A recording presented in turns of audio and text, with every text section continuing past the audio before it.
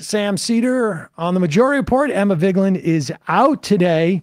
Joining us now, John Samuelsen is the international president of the Transport Workers Union.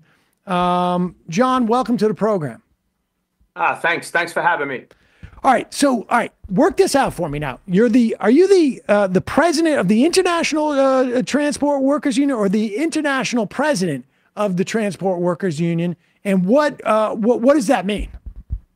Because this is a part of the story right now in terms of what's happening in Boston. Yeah, my title is International President of the Transport Workers Union. We do have 104 locals across the country in air, rail, transit, universities, utilities, bike share, which we do in Boston as well. And anything that moves, we organize. So TW Local 2054 is one of our locals at the Commuter Rail and MBTA, and we're in this fight with them to win a contract against this creepy Keolis. Okay, yeah. So let's get into because there's an interesting dynamic here as to what that union needs to be able to to possibly strike. But let's back up a little bit. The MBTA in Boston, they have like a subway system. It actually goes above ground for a lot of the city into sort of like, I guess, a trolley, I guess you would call it, and increasingly a commuter rail. I know this because it's changed Worcester, as far as I can tell, my hometown. It's grown by like 50,000 people in the past 50 years. This deals more specifically with those commuter rail workers. Is that right? Only the TW, our local 2054, only deals with the train mechanics and the coach cleaners on the commuter rail. And in fact, and there's a division only on the south side. And I'm not a Boston guy. We have a local president, an excellent local president named Ed Flaherty, who's leading things for us up there in Boston. I'm from Brooklyn. And so I'm here basically to lend the support of the International Union and throw all of our resources into this fight. There's a little over 100 members in 2054 in this fight against Keolis, but it may as well be the 155,000 members of the International, because those are the resources that we're bearing down into this fight right now. All right. So first tell us about Keolis, because, you would expect a company that comes from France would get it a little bit more, you would expect, but not so much. Yeah, ironically, they're doing something in Boston right now, which an American company would never get away with in France. An American company would get tossed out, and rightfully so.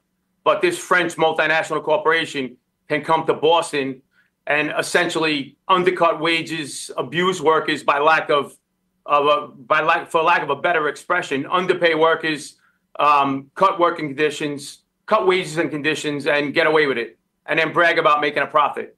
In France, they'd get thrown out on their ear. And that's what Keolis has done. They've earned a profit in Boston on the commuter rails off the backs of workers. And in fact, they're being bankrolled by the American taxpayer and bringing profits back to France with them. And it's an outrage. And when I say that, a coach cleaner at the MBTA commuter rail makes in the neighborhood of $19 an hour.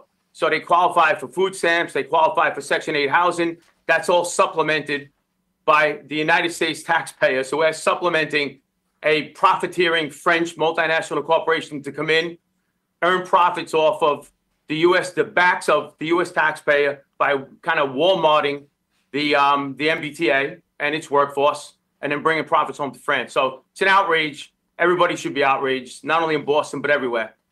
So how long, so what has been the status? Have they had a contract, or they've been out of contract for a while? Like, how long has this situation been going on in terms of like where we're at now?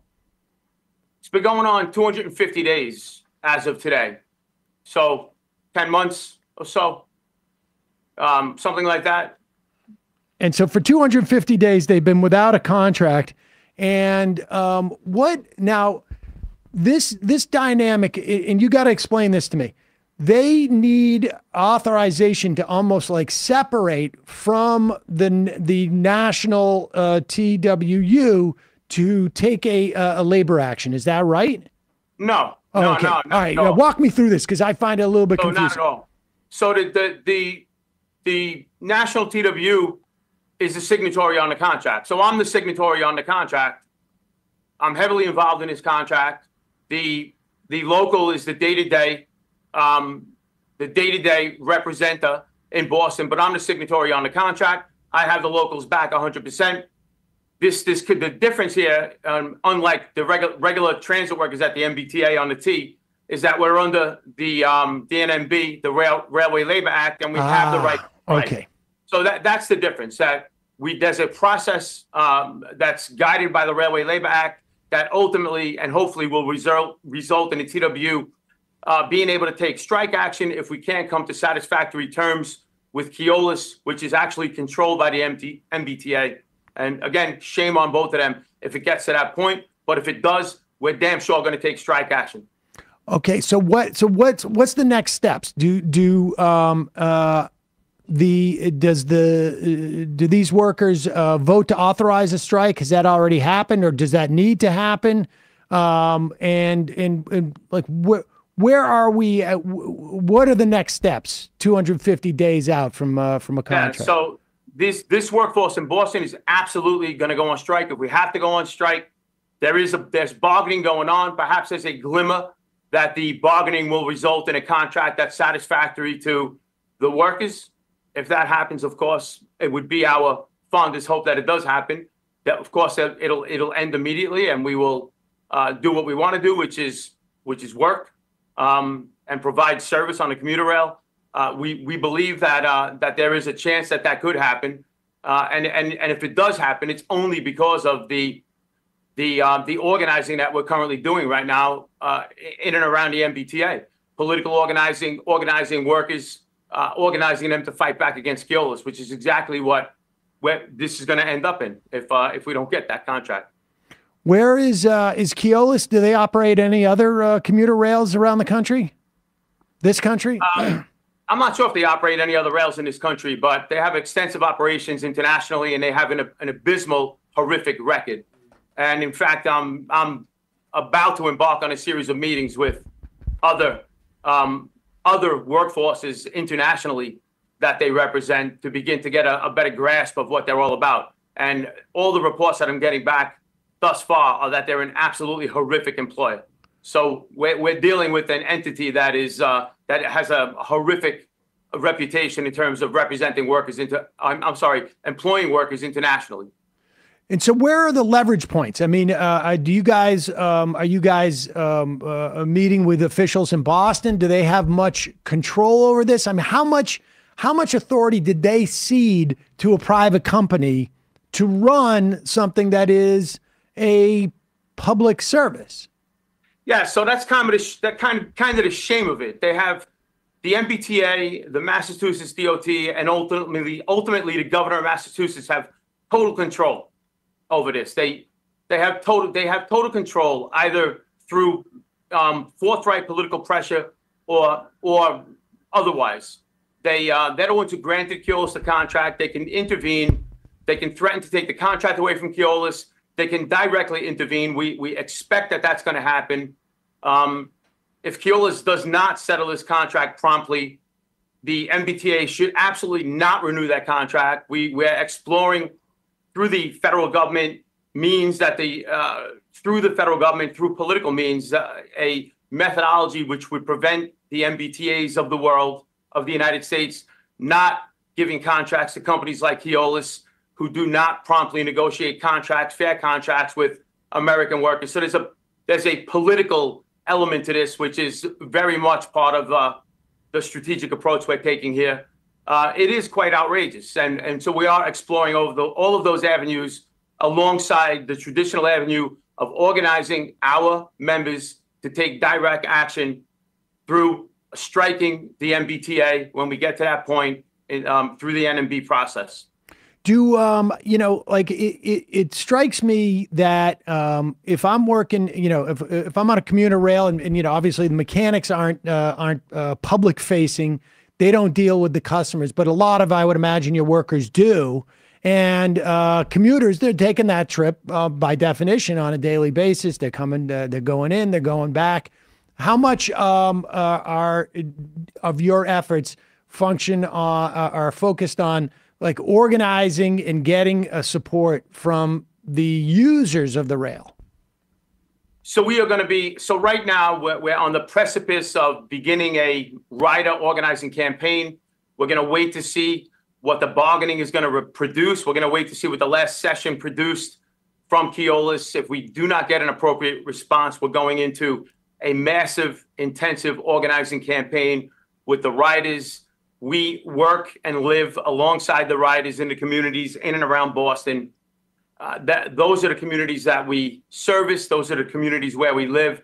We fully expect that when the riders of the system understand how despicable Keolis has been in terms of paying conditions since they've gotten here, that the riders will stand with us when and if we have to take strike action against the MBTA and against Keolis.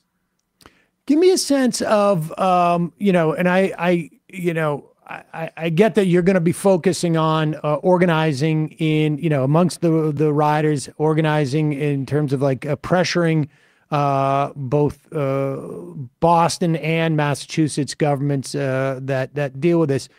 But how much in the back of what you're doing, and I imagine this is a question for you, in terms of your work nationally, how much of like the National Labor Relations Board and their talk, I know there's been some talk anyways, of the idea that like, union recognition has been improving, and certainly the Starbucks thing helped it and whatnot.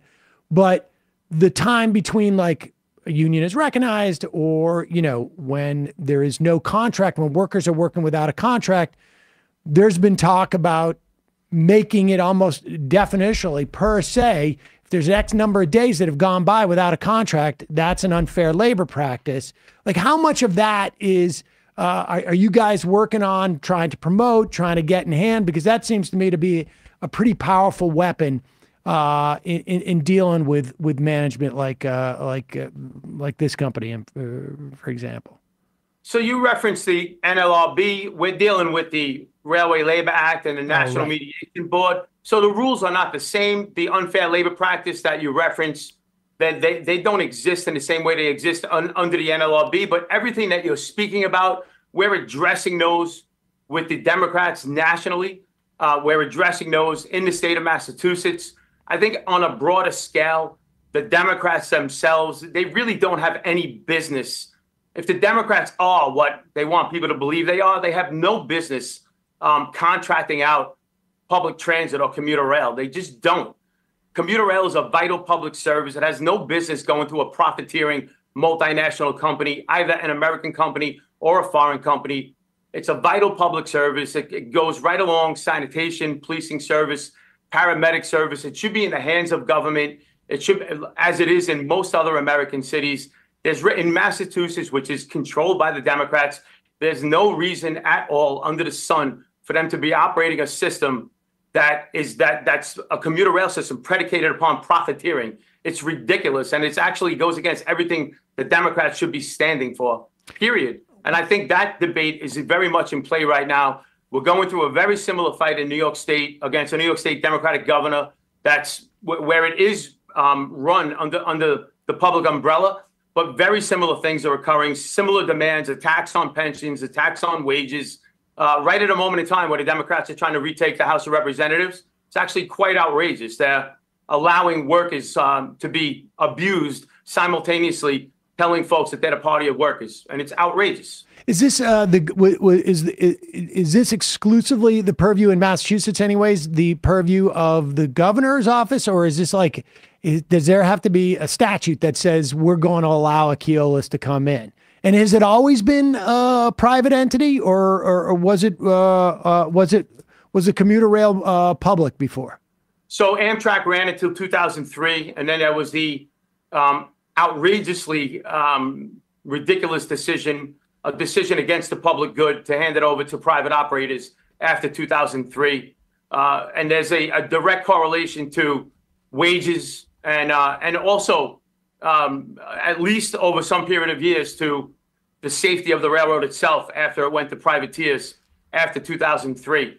And to answer your first part of your question, it's directly under control of the state of Massachusetts through the Massachusetts DOT and through the MBTA, which is controlled by the DOT. They could end the contract right now, bring it back in under the public umbrella. The Thatcherization, the Margaret Thatcherization of the commuter rails at the MBTA does not have to continue. And when is their contract up? Do you know? Their contract's up in like 2 years. All right, interesting. And it should end. There's really no reason for profiteering companies to be involved in public transportation, public transport in the United States. It doesn't work. And in fact, overseas, in England itself, much of it has been turned around. It's in the process of being turned around because they just don't go together. The pursuit of profit and public transportation, they're at odds with each other. Either you're providing a public service or you're pursuing profit. They don't go together. They go right against each other. 100%. And it's these decisions need to be made based upon what's going to help these communities again and not put money in their pockets.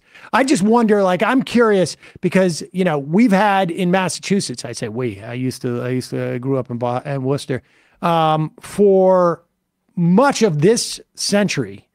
And going back until to probably Bill Weld, we've had almost exclusive Republican governors. And I wonder how much of this is an opportunity now that we have a Democratic governor in Massachusetts to like apply those principles, like you say, should be second nature for Democrats, as far as I'm concerned. Yeah, absolutely. I think when the Democrats do things like embrace Republican concepts like privatization of public transit, which is an absolute bona fide public good. When the Democrats behave like Republicans, why would working people vote for the Democrats when they could just vote for the real thing, Republicans? And I think, that has been a phenomenon. Yep. When working people see Democrats, neoliberal Democrats, behave like Republicans, they vote for Republicans. Yeah, I think you're right. John Samuelson, really appreciate it. So what's the next thing we should look for? Like it's really just a question of like this round of negotiations. And then if that doesn't work and if the Keolis continues to shortchange these workers, you guys start to mobilize a lot more. Yeah, we're waiting on a response right now from the employer. If the employer delivers a substandard response, you're going to see the TW International alongside our local. We're gonna start organizing the workforce. We're going to continue to organize the workforce. We're going to begin aggressively organizing within the community, within the riders, and we're going to pursue full speed ahead the legal process toward full-blown strike action against the MBTA. And we're going to hold the Democrats accountable. What can our listeners do to support you guys? Well, I think as time goes on, as part of this over the next several weeks, there will be reach out from the TW in and around Boston about elements of support that the community can reach out and let Keolis and the MBTA and perhaps the state of Massachusetts and the political operation in Massachusetts, let them know how dissatisfied they are that Keolis is screwing the workforce on the commuter rails at the MBTA. John Samuelson, International President of the Transport Workers Union. Thanks so much for your time today. Really appreciate it. All right. Thanks for having me. Thanks.